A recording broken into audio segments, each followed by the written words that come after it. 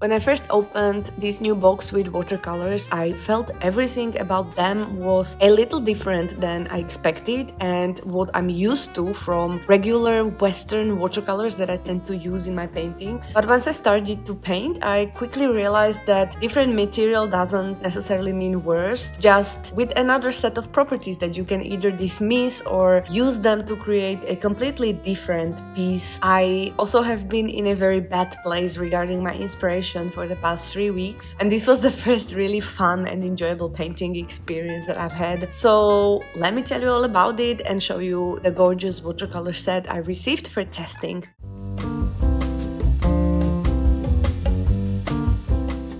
This set was sent to me by Paul Rubens Art Supplies, and I appreciate that this has already been a second set they asked me to try. That being said, the video is not sponsored. I do not agree to test everything that I get offered because of the schedule that's crazy this year, but when this email arrived and I saw the packaging, I just couldn't resist. I have to admit that I love beautiful packaging, and there is something about new paints that makes me feel inspired and more motivated to try out new things. So this is a classical art set containing Chinese pigment colors. Set contains 24 vibrant colors in individual tubes. Due to lack of English descriptions here, I wasn't able to write down individual color names, and there is also no pigment information nor light fastness rating. So take my video more of a first impressions rather than a thorough review. Besides, some artists are great at comparing and remembering pigment properties and very extensive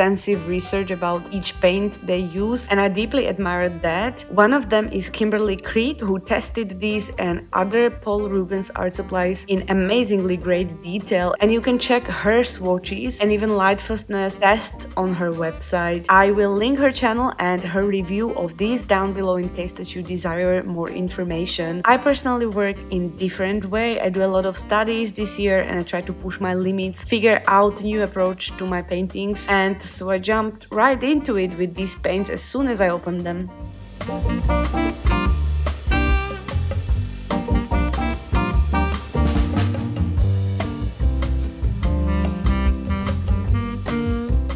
The moment I pressed the paint to my palette, I realized that these are not traditional Gamma Arabic watercolors that I'm used to. Those are often referred as Western watercolors. You know, they're transparent, my process is kind of accustomed to them, and Gamma Arabic doesn't have any odors. So regular watercolors usually don't smell, and these do. The odor is very noticeable. The paints use different binder or maybe set of binders and reminded me of Gansai Tambi paints more than a regular watercolors, but those I only know from pans. They never smelled, and when I left these paints to dry on my palette, the smell had disappeared, so it's present during their wet state when you press them out of the tube. Before I paint with a new palette, at least I do swatches to see what I'm working with and how transparent they get. Consistency of the paints surprised me also. It was very different. Some colors were more creamy and others leaked way too much. This really doesn't bother me all that much. It doesn't affect my painting process, but it would make it more difficult to paint with them outdoors. However, for a plein air painting, you wouldn't pick a tube set anyway. So let's talk about the biggest pro of this set, and in my opinion that is color vibrancy. Especially those reds were just gorgeous, and that made me want to paint with red and use all of those hues in my painting. The color itself did not disappoint me even after it dried. However, I cannot recommend it for pieces that you would want to last for a long time because I don't know the light fastness of these, and I would have to perform a light fastness test, which takes about half a year.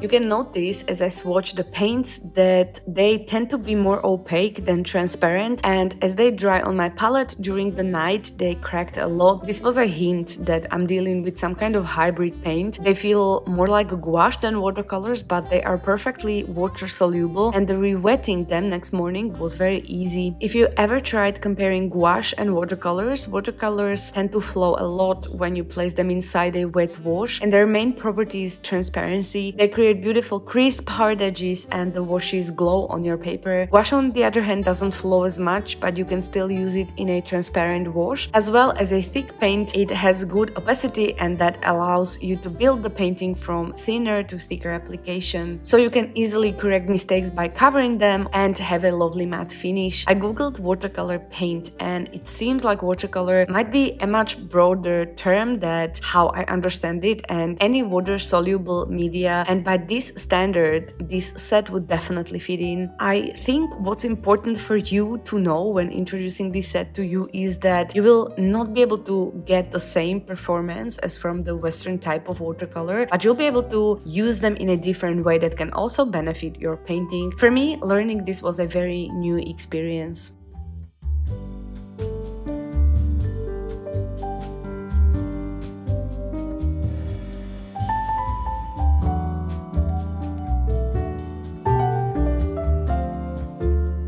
As eager as I was to try them in a painting, I had to wait until the other day to sketch it properly and have enough time to finish it. I quickly sketched a rough idea of the portrait surrounded with red flowers, and I sketched with a red polychromos pencil. I didn't care much for having a light sketch because the paints are opaque, so I think that if you work with a very light sketch you would lose it quickly. Instead, polychromos colored pencils stay on your paper for a very long time. You don't need to refresh your sketch because of the oily component of that pencil that repels water and therefore stays visible.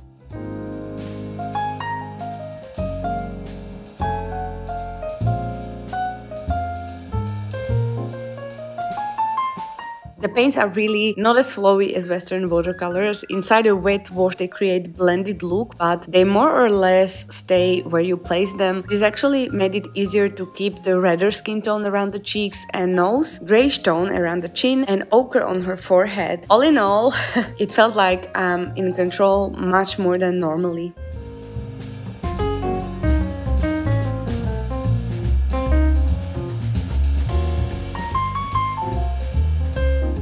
I feel sometimes pressured into stating whether paints are good or bad during a review, maybe because people need a quick tip on what to buy, but unless you pay attention to the actual attributes and consider whether they work for your style of painting, then you might be deeply dissatisfied even with the high-end watercolors. I really don't know the techniques that artists use with traditional Chinese pigments, but my understanding is that these were not developed for the purpose of glazing techniques or the techniques that I normally use, but they ended up on my table, so I tried to see how they fit into my style of painting.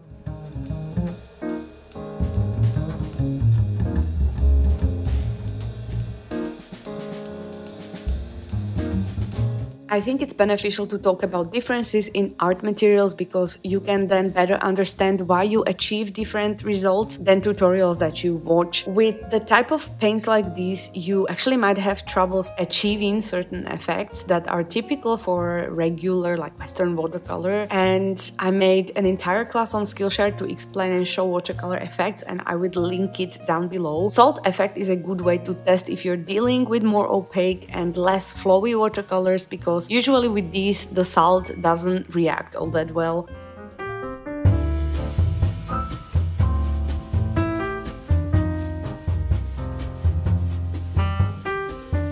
Watercolor blooms that are typical for Western watercolors as well are also really hard to create using these, I think because of the binder and the more heavy particles that make them simply stay put. I personally love effects and use them a lot in my paintings, but if I decide not to rely on them that much, these paints are excellent for my practice. They might be a perfect transition to gouache that I want to actually take next year. Not that I would stop doing my regular watercolor work, but in addition I want to learn gouache.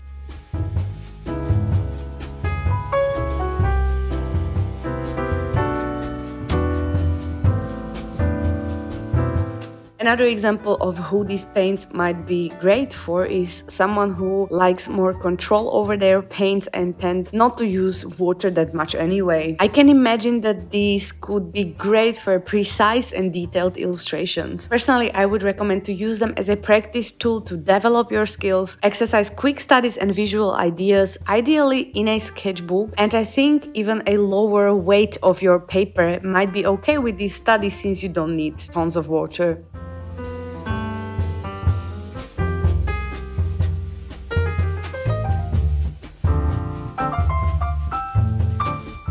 One thing I don't like to compromise on is color saturation when choosing paints for practice, but with these you don't have to. The final piece was beautifully vibrant, and if I have something close to compare it with, I would compare that with the piece that I created using GUCAI Tambi paints, just because those paints feel the closest that I've ever tested or tried to these paints, and that piece really showed muted colors the minute it dried, and I felt a little sad because the piece was one that really made me proud this year.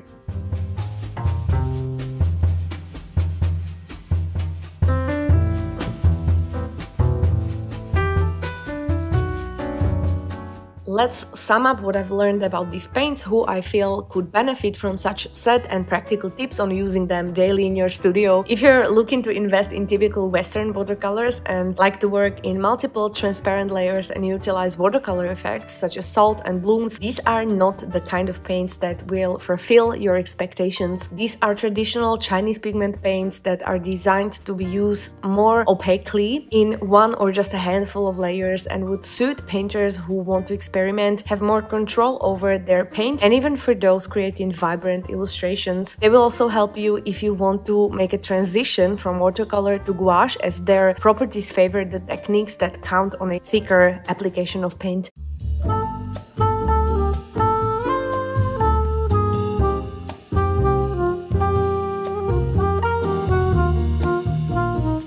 24 colors provide great variety of color hues, and the set even contains white pigment that can work opaquely similar to white gouache, and therefore you don't need to buy a separate tube if you want to do the highlights and tiny white details on top. This paint can handle sufficient coverage of white. Paints are very comfortable to work with, mostly have buttery texture and matte finish even if you re-wet them. When they dry on your palette, they crack similarly to how gouache does. That doesn't make them faulty. You can very easily re-wet them at any point and continue working. I re-wetted them 3 times over the course of 3 days when I was working on this painting, and they were always ready to be used again instantly, even more quickly than my regular watercolors.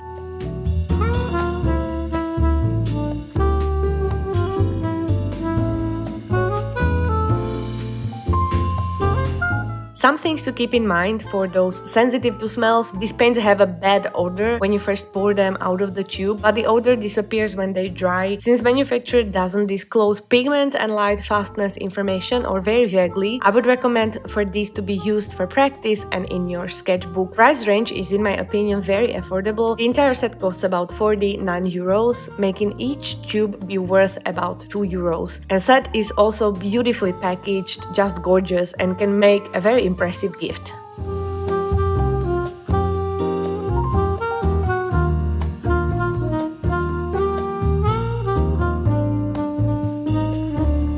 Let me know your own experiences if you've tried this set yourself, or if you have experience with similar types of watercolor paints. It will definitely help the community, and I will see you in the next video.